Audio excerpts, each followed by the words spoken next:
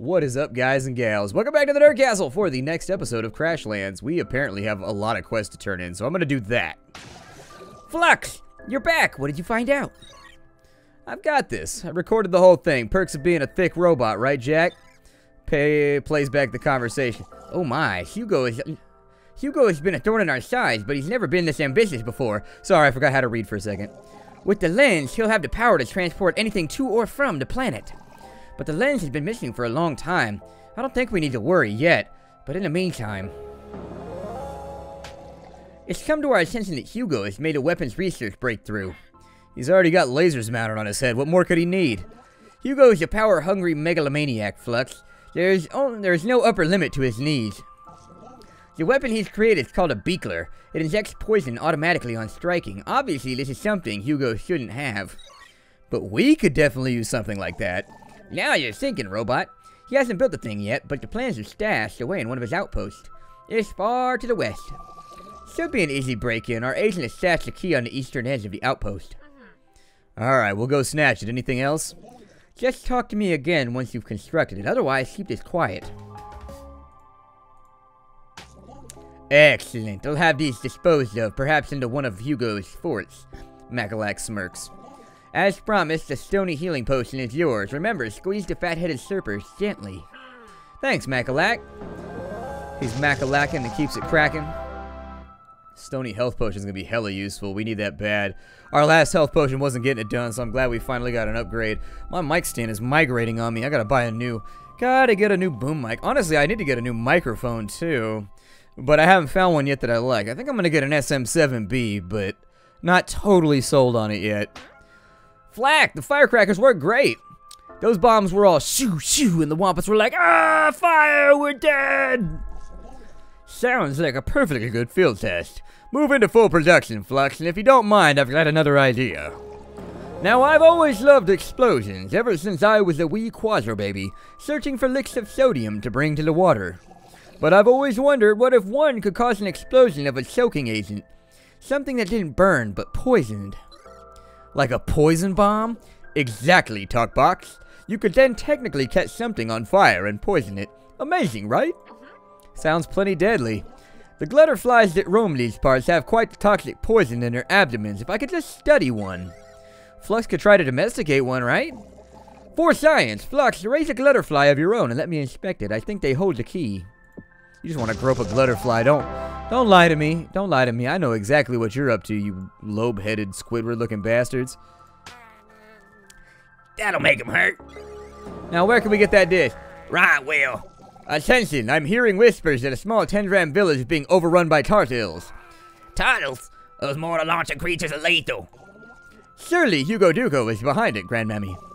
It happens to be the village that is run by a Tendram named Barnabas. Barnabas! Fade a strange flower and Barnabas might know where you can get your dish.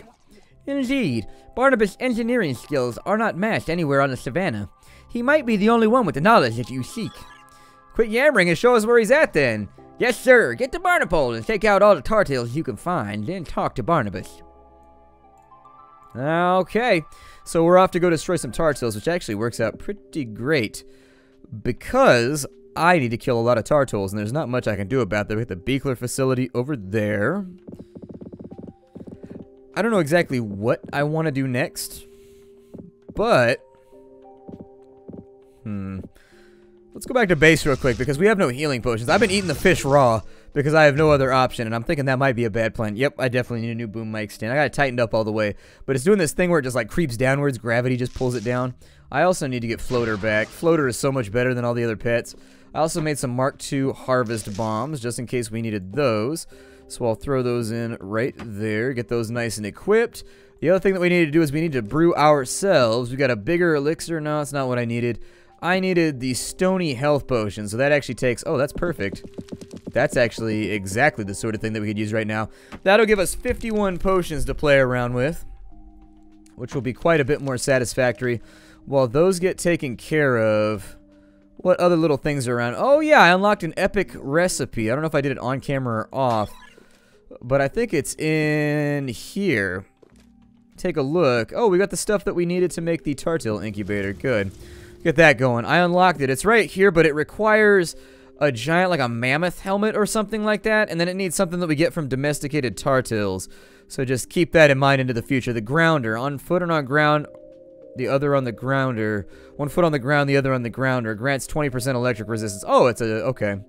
So it's just like a random little tool that we can use. Not that good.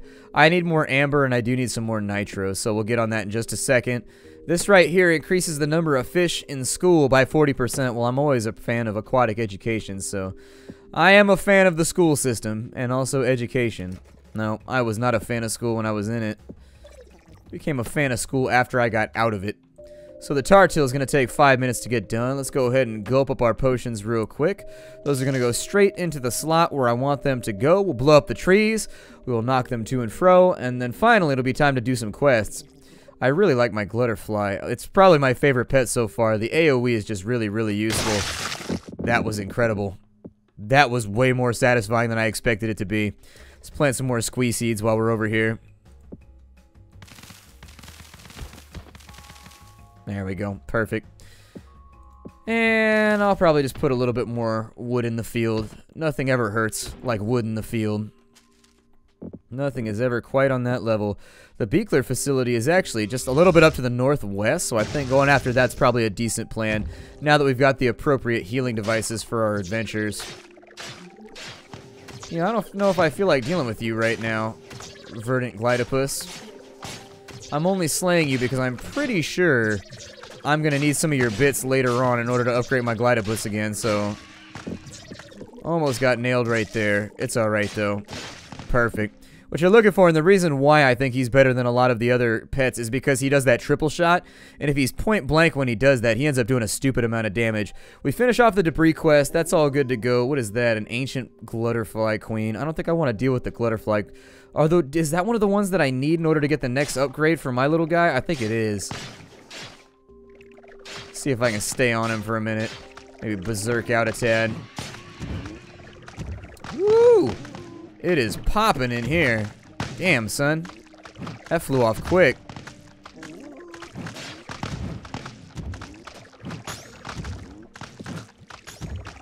These potions rocking here. There goes one of them down. Poison's flying all over the place, although luckily the poison procced before anything else went wrong, so it'll be alright. Our pet should be able to lay him out. Woo! Ancient glutterfly essence. I actually think I have enough of that. I did a lot of farming off camera when it came to getting some of these eggs, so we should be more or less good to go when it comes to some of these enemies.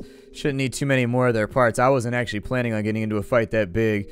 That was never something that I intended. Let's head up to the northwest. I'm going to try and avoid as many enemies as possible because I really don't feel like fighting with them right now. I've mentioned my grievances with that in the previous episodes. There seems to be just way too much aggro in this game where you can't like go in. It makes it easy because you can just walk away, but I'm not a walk away type of person, and so that combined, my personality combined with the aggro system in this game, walking away is not something that I ever accomplish very well. If something attacks me, I have to attack it back. That's the way the universe works. Got the power of flight. That'll help us get there a little faster.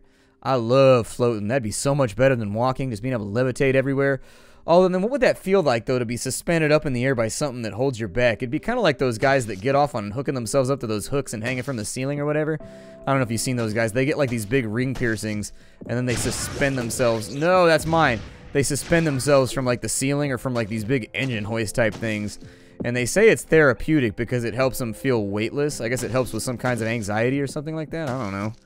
I'm not a master of any of that. Seems kind of wild to me, though, to punch holes in your skin and then hang from a ceiling, but doesn't hurt me at all, so I don't care what they do. Works fine for me. We just got a whole bunch of those. I think that's a fishing power shrine, but I don't think I'm going to be fishing anytime soon, so I'm not going to pick it up. How close are we here? Oh, we actually almost went right by it. I will pick up that dirt, and this lake actually poses no threat as well, which is really, really sweet, because I hate going around things. Going around things takes too long. Going through them's easier. So there's the key that we needed. Will more than likely be the key aspect of our rescue here. Although we do have a lot of really violent looking animals inside that could seriously injure us. He trapped himself inside. Dumbass. Yeah, use that shit. And then we'll get in here and we'll try to make do all these random wampets that they got around. They all seem to be very, very fascinated with my demise. I, on the other hand, am not so convinced that I want to die like that, G. I'm gonna see if I can stay on them long enough to get that poison dripping off their frame. He's down. This Glidopus apparently shares some common concern for the plight of wampets and has decided to fight us. Alright, yes, he can fight us or he can glide us. Either way, he wants to light us up. Perfect. Let's get some treasure. What's that right there? The Beakler. So does it do anything? Let's go back to base and we'll take a look and see what the Beakler does. That idiot's trapped behind the base anyway, so it doesn't matter. We'll just leave him behind. We'll leave him behind, as so frequently happened to him in junior high. Back home we go. I just turned half my audience against me. They're like, no, I got left behind in high school, you monster. How could you do that to that poor Glidopus? Let him grope you. He deserves it. Just let him have a freebie. Like, whoa, I believe you gotta work for it. Tartil! I will probably name him, I think I'll name him Pond Pounder. No, not Poon Pounder. God damn it. Now this all seems Freudian, doesn't it? He's Pond Pounder. He might actually be a pretty decent mob, too, because that fire thing hurts like hell once it starts to tick up a little bit. What do I need in order to make the Tartil happier? Is it in this one right here? It's like a nuclear barrel thing. He definitely needs to be upgraded before we can deploy him. So in order to do that, I need way more turtle tongues. I need way more of the stuff from the big turtles. And then I need more Glotus berries. That's actually a pretty tall order. It's a pretty tall order right there. That one might be hard to get a hold of. What's going on with my sword right now? What's glowing around me? There's like a little hovering light source that's following me. I don't like that. These fairy Zelda shenanigans. Firecracker's pretty good. I kind of want more of those. Yeah, let's make a bunch of those. We'll make use of those to the best of our abilities. I got enough Gasic Sacks to do it, so why not? Why not? I'm thinking that...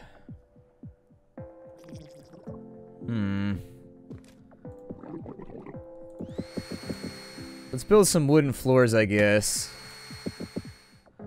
Like 150 of them. I'm going to expand my house a little bit further. Make like a little barn area where all my animals can go so that it's organized. There's our 30 bombs right there. 30 bombs, not to be confused with our dirty bombs, which are really, really, really great at distributing pornography around. Once these are finished, got one more tick and then we'll have 90 floors ready to go. Probably could use some extra walls as well. So that'll work. Let's get the floor plan laid down.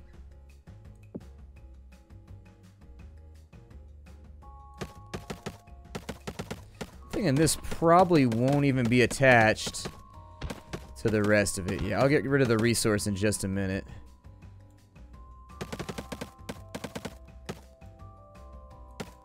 Nah, that's not good. I don't want that there. That's perfect, though. And then we'll go back through, we'll kill off those resources, and we'll make like a different little section of housing right here so that we can take down some of these beds for the animals, and then we'll just put them in a line so that we got an easy selection. This will be like our Pokemon Center, as it were.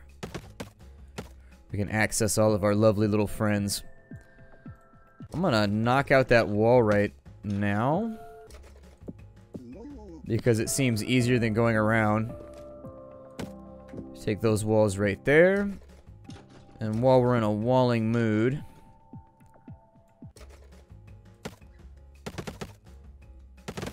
take those around like so. Put the door over there. Yeah, and that seems pretty good. Give me all of those so that they're not clogging the area up anymore. Probably take back some of the trophies too. And we'll put a trophy over there. We'll take this little guy and put a trophy on that side.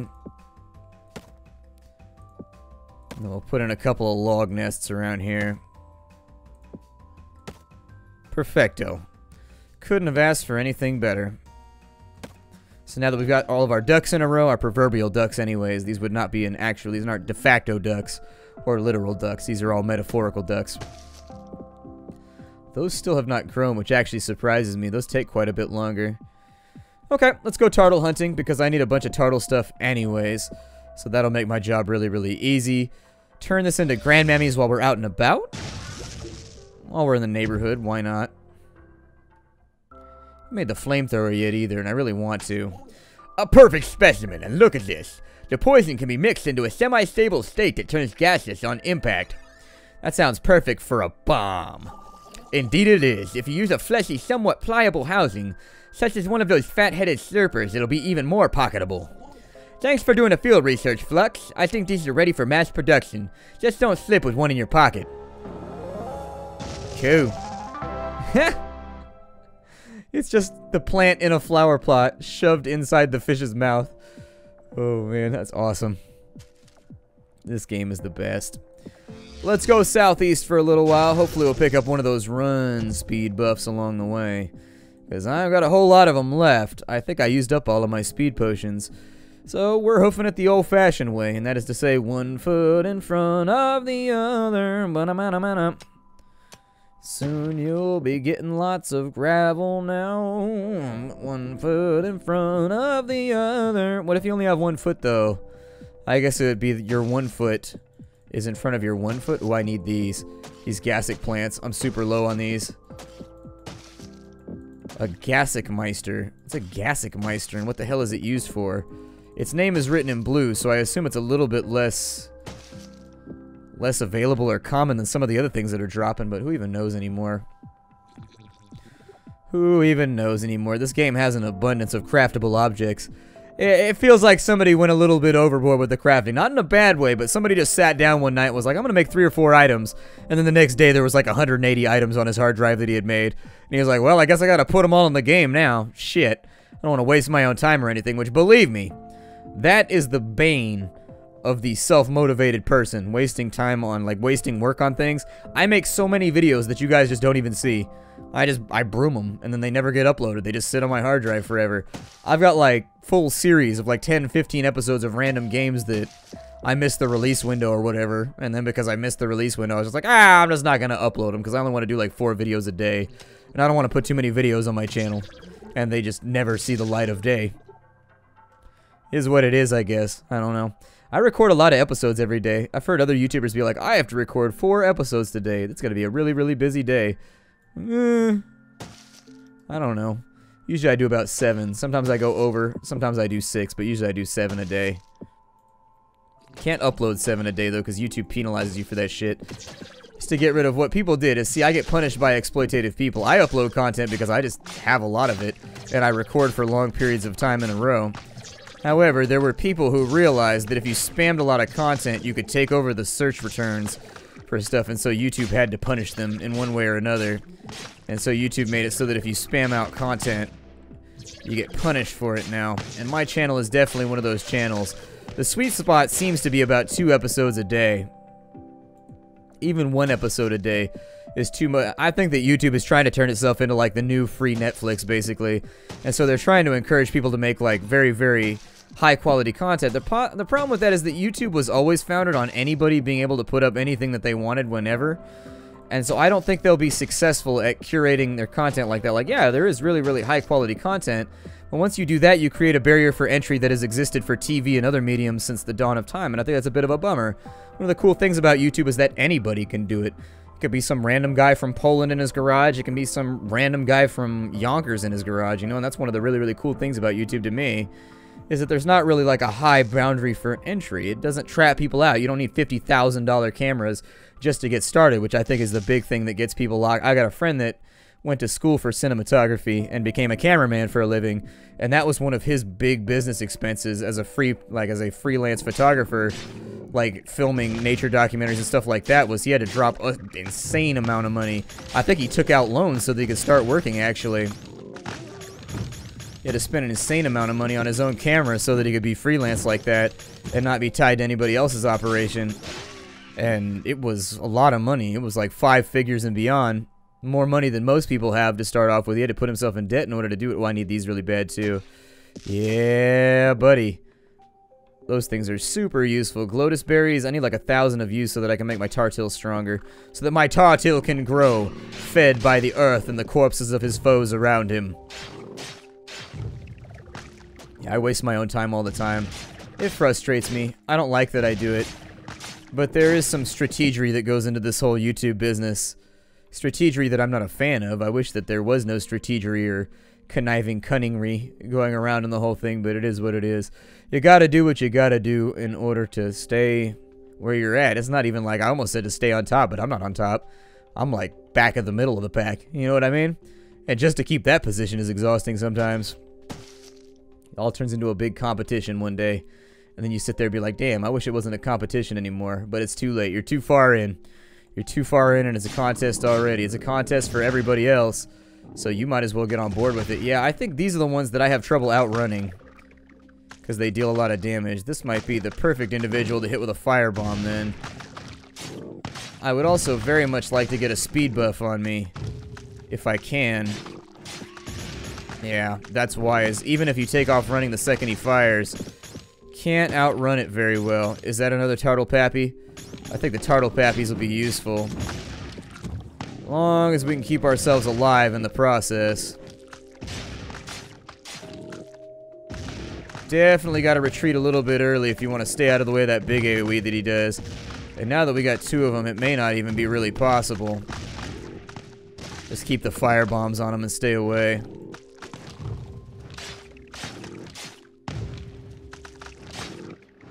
Yeah, that's the one that gets you right there unless you leave early. Unless you leave early. I'm getting plenty of the stuff that I already have. It's more the stuff that I don't have. Like the tongues that I'm looking for here. Glotus berries work out fine too. I'll take that as a consolation prize. Glotus berries sound absolutely fantastic. I think we're just about out of time for the day, so I might cut this one a little bit shorter. Yeah, it's weird how... I don't know. Like everybody else is doing the YouTube game like it's a competition, and so you kind of just get sucked into it. It's odd like that. And I think it's because YouTube is a zero-sum game, too. If you win, everyone else loses. And that's just the way that it goes. Like, that's how the system is designed to work from the top to the bottom. And so it doesn't make it super...